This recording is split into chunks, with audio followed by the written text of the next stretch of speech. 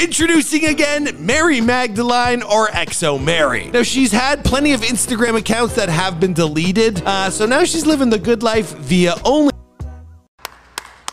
I'll show you what I can without getting this video demonetized. Now, once upon a time, Mary, well, she looked like this, but, well, she's obviously opted to enhance every feature she's got. We're talking from her behind to her front, then to her face. And then on top of that, well, she covered everything in tattoos. Now, she also frequently brags that she's got the fattest you-know-what. So use your imagination, or don't. I mean, just look at her. The girl is quite a sight. But to be fair, I've been following her for a while, and to be, like, the girl's pretty candid. She's funny. She's shameless.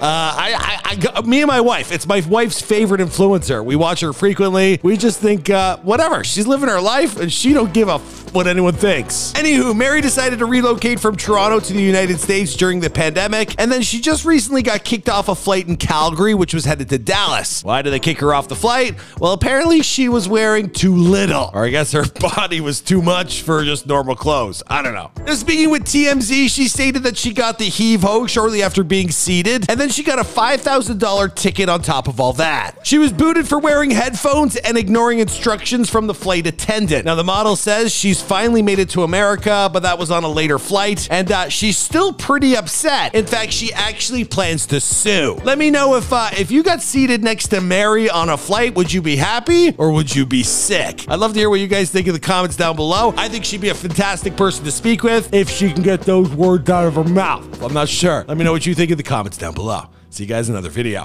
Boom!